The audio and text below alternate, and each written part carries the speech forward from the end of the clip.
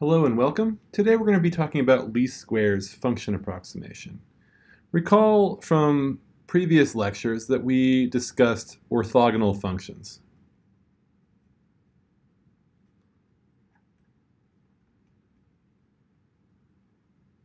Okay, so orthogonal functions are some set, okay, and it could be infinite or it could be finite, and it's a set of functions like this.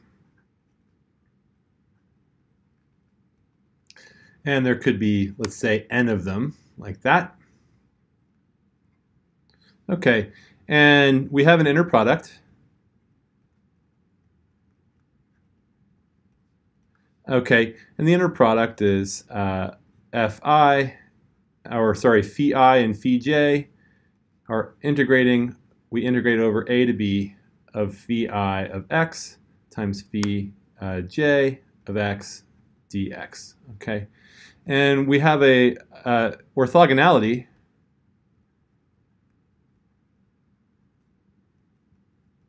is defined as where phi I and phi j are equal to 0 when I is not equal to j, like that. Okay, so that means S is orthogonal. Okay, so when we have a set like this, then what we're going to be given now is we're given a set like given a function. We want to approximate.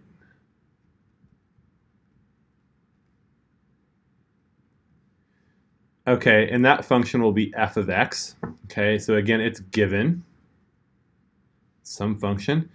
And we want to approximate f with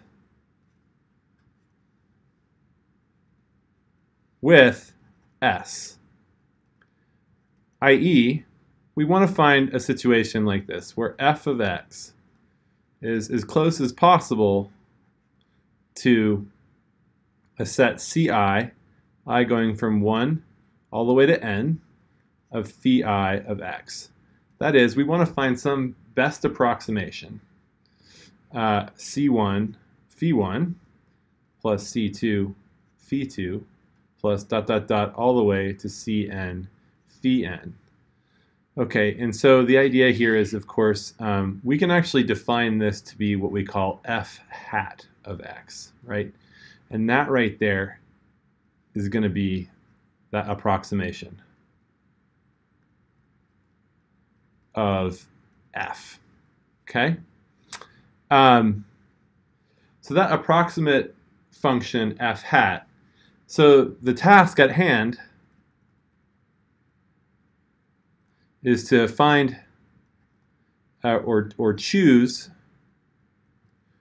the CI coefficients to best fit f of x. Okay, so the question then is, of course, how, or what, in what sense? And the answer is pretty clear. We're gonna choose the CI so that the magnitude f minus f hat is minimum. Okay, but because we don't really care about whether we're looking at the true magnitude, we can actually look at the squared magnitude, right? And that squared magnitude means that this right here is what we call the least squares. Okay, so let's just unpack what we mean here. That magnitude, f minus f hat squared, is equal to the integral of integrating over a to b of f of x minus again, f hat, which again is that sum ci phi of x, all quantity squared, dx. Okay, and we're going from I equals 1 to n. All right. So that's the objective here, is to minimize that thing. Okay. So let's now move to the next page, and I'll rewrite our goal. Choose CI such that f minus f hat, which is equal to the integral of a to b of the difference between f and its approximation, formed by that linear combination of orthogonal functions, is minimum. And this is what we call the least squares problem. Okay, so what's the trick? Well, it's going to be so what's the trick? The trick is going to be we're going to use calculus. Again, we're going to take derivatives.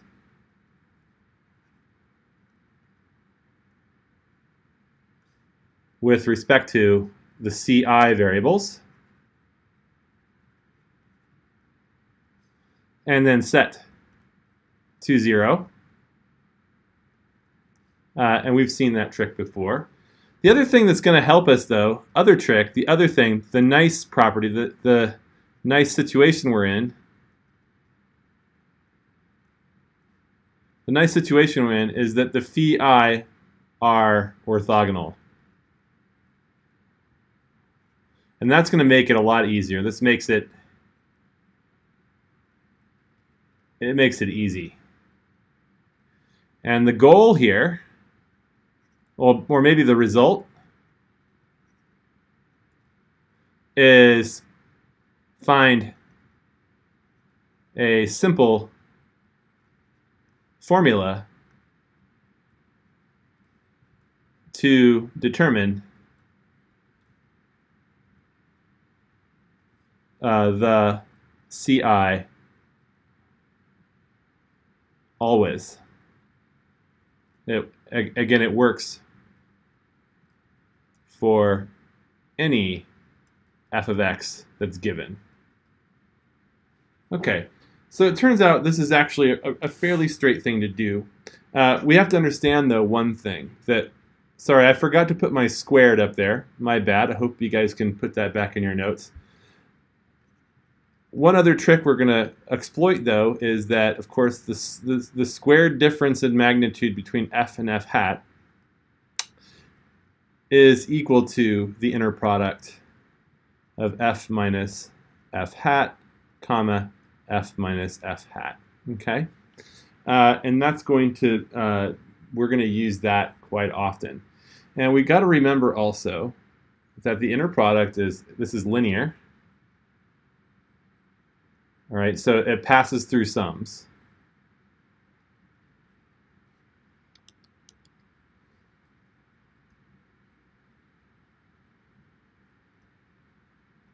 Okay, and what I mean by that is that if I have an h function, and then I have a g function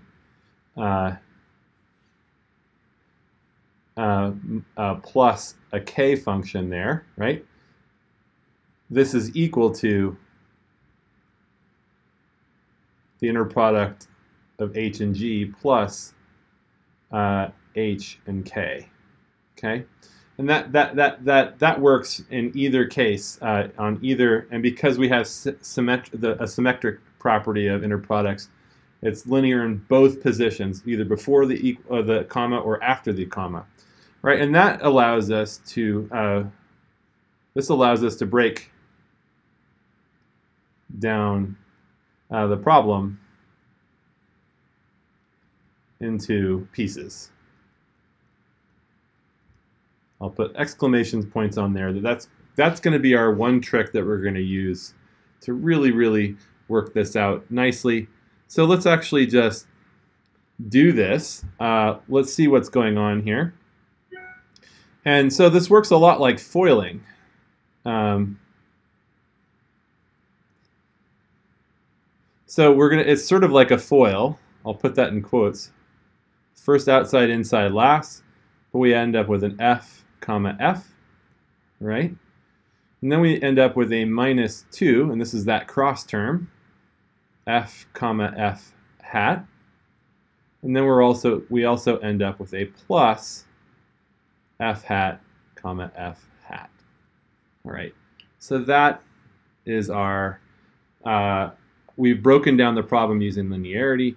Now what we have to do is sub in for f hat that sum ci vi. Okay, and we're going to do that on the next page. So let's do it. So let's just write down again what we had from before. We had that magnitude f minus f hat, and that was equal to f, comma, f minus 2 f, comma, f hat plus f hat, comma, f hat. All right, and now we're going to remember that f hat, that's the thing we want to determine what it is exactly. But we know is of a specific form, that it's going to be a weighted sum or a linear combination of our orthogonal functions. And also note, again, this is going to make it very easy for us to do this job, that if I see a phi I, comma, phi j, it's going to equal 0 when I is not equal to j. Okay, and that's going to help us a great deal in simplifying this problem. Right, so that is a big parenthetical here. So now I'm going to take so this is the squared magnitude. Sorry guys, I keep forgetting that. Right, so we're going to do this. And note here that f, comma, f, the inner product of f with itself, is just going to be the magnitude of f. Okay, and then we're going to have those two other terms. So we want to break those down. So let's first examine this one. We're going to examine the f hat, comma, f hat term. That's going to be the sum over ci of phi I. Okay, and I is going to go from 1 all the way to n. But when we do this summation, we need to use different letters. So I'm going to use j here. J equals 1 to n, okay, of cj, phi j. And that just allows me to keep track of what thing is what. And that's maybe a tricky point, something that maybe I think students might naively put I in every spot. And that just allows me to distinguish the left and right hand sums there, and we'll see how that works. So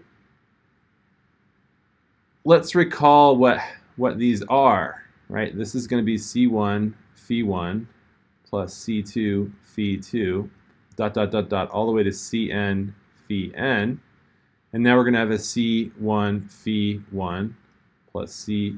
Oops. The same thing goes in the other position, phi 2, all the way to Cn phi n. Okay? All right. So just like before, we have to multiply through all these terms, and you end up with this. C1 squared, because the linearity means that the constants can come out phi 1, comma, phi 1, plus C squared of C2, phi 2, comma, phi 2, all the way to Cn squared, phi n, comma, phi n, plus 0 plus 0 plus 0 plus 0 plus 0. And why I'm putting all those zeros there is that all cross terms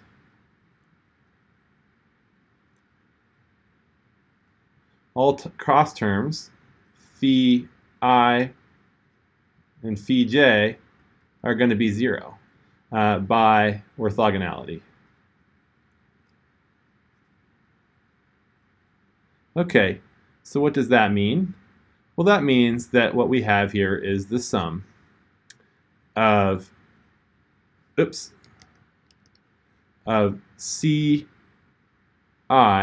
squared times the squared magnitude of the well, let's back up here. I'm just going to leave that there. This is just going to be phi I comma phi I. I'll just leave that notation there, and we're going to sum over 1 all the way to n. So that's a great simplification of this first term. Okay, so now let's go on to the next term. The next term is also going to be really pretty straightforward. Okay, so let's look at that term. Now we're going to look at that f comma f hat, and now we're going to replace it with f comma the sum ci phi I, and note that that is f comma c1 phi 1 plus c2 phi 2 plus all the way to cn phi n. Okay, I think you can see a pattern here. Again, we're going to distribute f into each one of those cases, and we're going to end up with the c1 can come out. We're going to have f comma phi 1 plus c2 f comma phi 2 plus dot dot dot all the way to cn f comma phi n.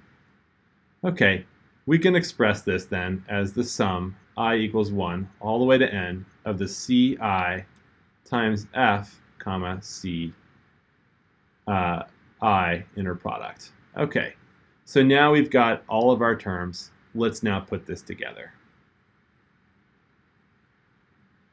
So what we have here is that squared magnitude can now be written as the squared magnitude of f minus 2, and we had there first f comma f hat, right, plus f hat comma f hat inner product.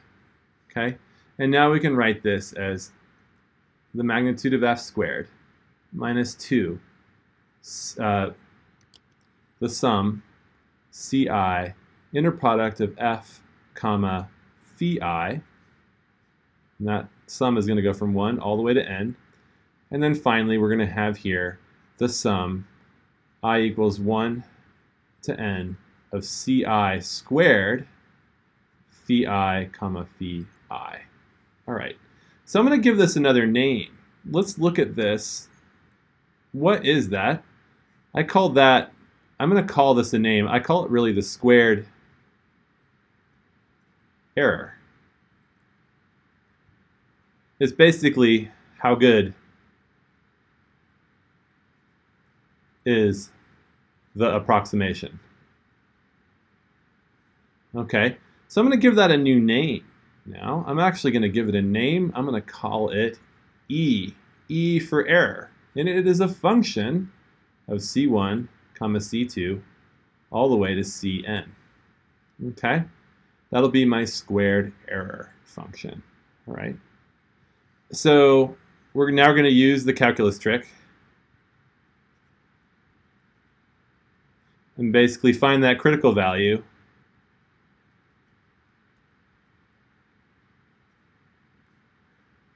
for the ci is when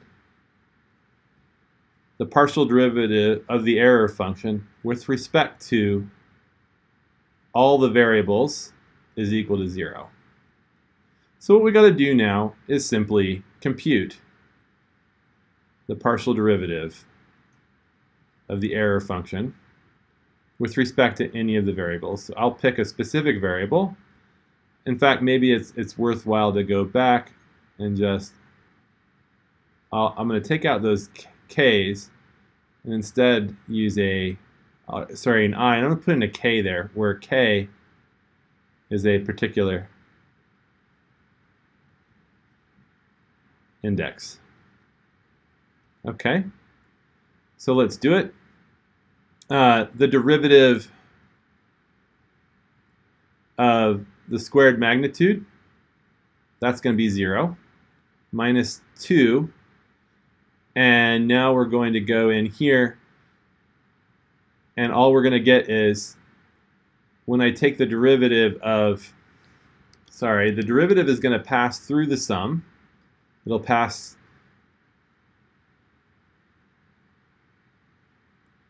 and that's a CI there. Phi, like that. Okay. Notice this whole thing is non-zero only for CK, the particular coefficient. All the other coefficients will go away. And then also plus, we're going to have that sum there, CK, we have a CI squared, and then we have that Phi, comma, Phi there, okay? And that, of course, is also going to be 2CK or 0 elsewhere, else. Okay? So we can put that all together, that we have the partial derivative of the error with respect to a particular coefficient. Okay, it could be any one of them. We're going to do it for all. We're going to set it equal to 0. What we're going to get is 0, that was that first term, minus 2 times, remember this right here is a constant. Remember those inner products, they're just numbers, right? That's a constant. And that is a constant too, that inner product there. Those are all just constants, right? But now only specific constants show up. We're only going to get F, comma, Phi k as the inner product, because all the other ones go to 0, plus, and now we have 2ck. That's the derivative of ck squared times Phi k, comma, Phi k inner product. All right, and again, that's set equal to 0. And so, of course, now we're going to solve for that CK critical value. And looking at that equal to 0, it's pretty clear that CK, all we have to do is move this term over to the other side, and we're going to get the 2's cancel, and then divide by the inner product Phi k, comma, Phi k. And that right there is our constructive formula for all the Phi k's. And that's very exciting. And I'll put exclamation points. And this is, in fact, very easy. And it does not depend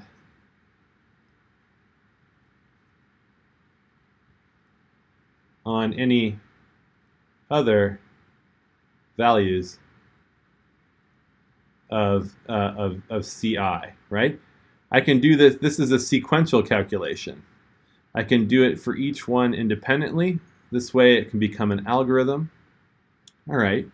So let's just wrap up and figure out what we do, basically, what we're doing here. So, okay, so basically the solution to the least squares problem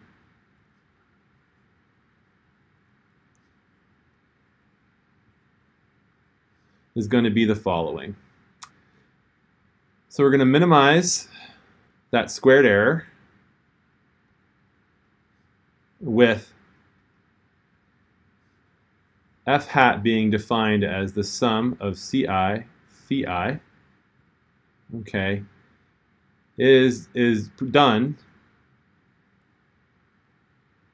by setting the ci equal to f comma phi all over phi comma phi inner product.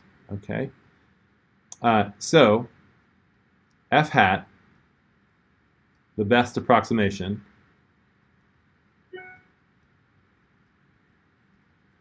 is equal to the sum, I going from 1 all the way to n, and our coefficients now can be computed independently of one another, is that. So right there is the best approximation in the sense of the least squares problem. Okay. Again, this works for any f of x given, provided you can do integrals and things like that, any set of orthogonal functions,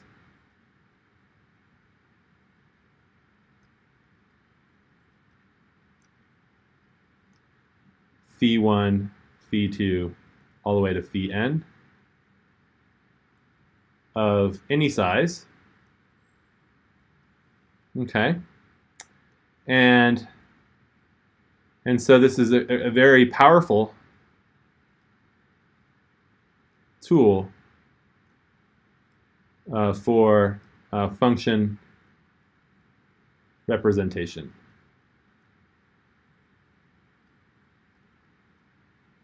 Okay, so in the next videos, we'll actually go and start looking at some examples with particular sets of orthogonal function, particular f values, just to show you how it works. So thank you very much.